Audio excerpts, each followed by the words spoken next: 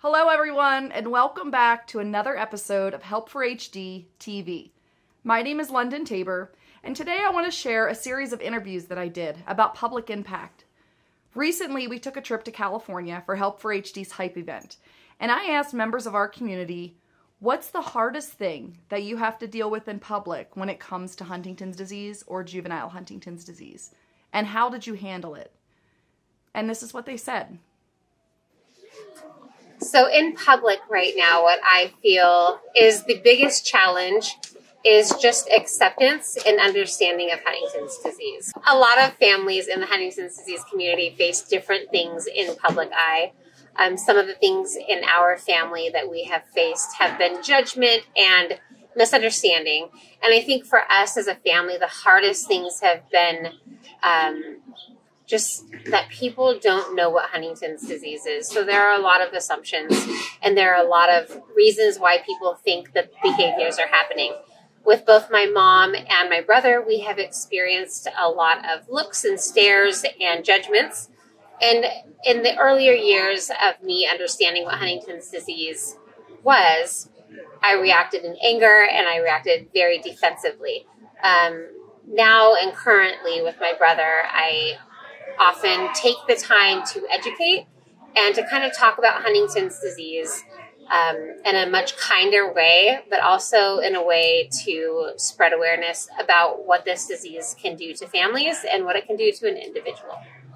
So I think it's educating people. And, you know, Carlos and I have been out and we can be at a bar and we're having a soda each. And somebody will come up and they'll meet me and then they'll say, oh, wow, your partner's having a really good time, right? Remember they do that? They think he's completely drunk or whatever. And then the story I think I'll talk about is Puerto Vallarta. Do you remember Puerto Vallarta, Mexico? Yeah. Horrible. So, do you remember what happened there with the police? Oh, yeah, police over there, yeah. Look, yeah, told me. Yeah, told me, asking me if I speak Spanish, yeah. So we were on our way home from a club at 2 a.m, and we had Carlos loves to dance, so he'd been dancing for 3 hours, and we literally had 2 beers each, 2 Coronas. That was it. At least 2 hours before. But because he's danced in his Korea, we're walking home, and the next thing you know, we see a white pickup truck with 4 cops with machine guns or whatever those guns are. They pull up directly right at him, and I explained that Carlos has Huntington's disease. And I said, do you understand Huntington's disease? And they're all around him, and they're patting us down, and they've got our shorts down, and we're on the side of the street, and we're pretty scared. And I kept saying, he has Huntington's disease. Do you understand what that is? And I don't speak Spanish. And the cop said, sí. And he asked Carlos one question. And what was that? Yeah. If I speak Spanish. If he speaks Spanish. And he said yes or sí, something I recognized. And what was so important about it is I'm going to show you what's in my pocket. One, I have on my wristband Huntington's disease. Let's cure Huntington's disease. And the other thing is I was carrying Carlos's wallet, his phone, his everything for a reason, because I don't want him losing these. And I showed this to the cop. I said, please, I'm not making this up. And the cop must have stared at the back of this for 5 minutes. And if you're familiar, it says on there, I have Huntington's disease. Has his name, please bring me to the hospital or the police department, R. Stu Hopper. That's me. And the cop kept going through our pockets and our wallets and stuff. Just kept staring at this. And then finally, we were on our way. And I think we need to educate the police about this. And that was our night. My biggest challenge while out in public with my daughter Chloe is that they don't think she's sick. In general, like usually you can tell if something's wrong with a child with a disability. Unfortunately, with Huntington's, they do seem fine when they're kids, and it's hard to tell that they do have a disability and that the disability is there. So, for instance, we were out in Disney and we were kind of just getting all these looks as to why are they getting to cut in line, or why are they going the first in front of line. But, you know, they don't realize she is struggling with you know, her ability to walk and that she needs to be in this wheelchair. So I think that's the biggest struggle I face as we are out in public, is that they don't realize she does have a disability, and it's just always the looks. And they don't. I guess they feel like she doesn't have a disability, or that by the way it looks, she doesn't have a disability. The way I try to handle it is just try to be positive and patient, you know, just making sure Chloe's okay and she's taken care of. And because Mama Bear does want to come out, but we try our best. And I think that's really the biggest difficulty we have is while we're out in public is all the stairs and the wheelchair. Well, I guess the biggest struggle so far, we haven't had a ton. The biggest struggle so far is just people not really knowing what's going on or understanding, because Bella looks like a happy, healthy 15-year-old. And so when they see her like moving slow or like having trouble doing things, they kind of get this like inquisitive look. I don't feel like we're getting super judged just yet, but they're definitely trying to figure it out. So it's just hard navigating when to say something, when not to say something. And being in groups, in public, in like bigger crowds, moving through crowds is hard for her. And so if she's moving really slow, I can see people getting like kind of irritated that she's not moving with the speed of the rest of the crowd. So I find myself trying to make changes into what we're doing to accommodate other people, so to speak, but also just to make it so she doesn't feel rushed or feel stressed out that maybe she's not keeping up with the crowd and that people might be getting irritated or frustrated with her and us as a whole. So, I mean, I think that's where we're at so far.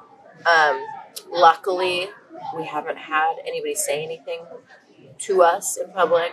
I've had people come to me on the side not knowing what's going on. And so just educating people ends up being what we end up doing. And then obviously they're way more sympathetic to what's going on. So, yeah, I mean, I guess that's our biggest public issue. I think the biggest struggle that Olivia and I face when we're out is when people are looking at her, sometimes adults, sometimes children, and people don't know what she has or how to react to her. Because with Olivia, she has dystonia really bad where her head is tilted so much to the left side that it's definitely different than most other children.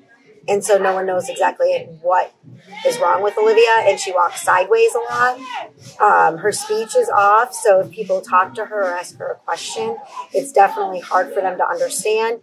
So I sometimes have to repeat or answer for her when they don't understand what she has said. So I think that the biggest part that is difficult is the fact that there is no awareness for JHD children, for people to understand what the disease is, and try as a parent to try to help our child with what they have, and for people who are sitting there staring at them, looking at them, unsure of what to do, and just try to get the people who are staring at our children not, our child not to see that. Okay, so public interaction with HD is like, it can be hit or miss. You can run into somebody who has no idea what Huntington's is, and you like tell them what it is, and then they have a positive response, or they have like just a neutral response to it. I run into these situations all the time, and in my earlier stages of my journey with Huntington's, when I was just a young spry chicken, I was just always telling people, as many people as I could, about Huntington's. But as time goes on, and like my journey with like getting closer to being on set, sometimes I'm not in the mood to talk about Huntington's, or sometimes I'm not in the mood to answer, like 51 questions about Huntington's and, my mom's story and what my future holds. And And sometimes I regret not having a conversation with somebody, or I feel like maybe I overshared with somebody because, you know, like somebody asked how you doing. Like people ask, how you doing? When they really don't mean how you doing. They're just asking you how you doing just to say it. And so you can learn real quick that like sometimes it's just safer to just like keep it in sometimes. But I'm not that person. I'm a very, you know, like my feelings are on my shoulder and I like to express how I feel. And sometimes that comes with good feedback and sometimes it comes with negative feedback. I was in an Uber ride today, for example, and I'm leaving the airport and the guy said, and I was tired and I hadn't eaten since I left my house at 4 a.m. And the guy said, "Oh, what are you doing in California, in Sacramento?"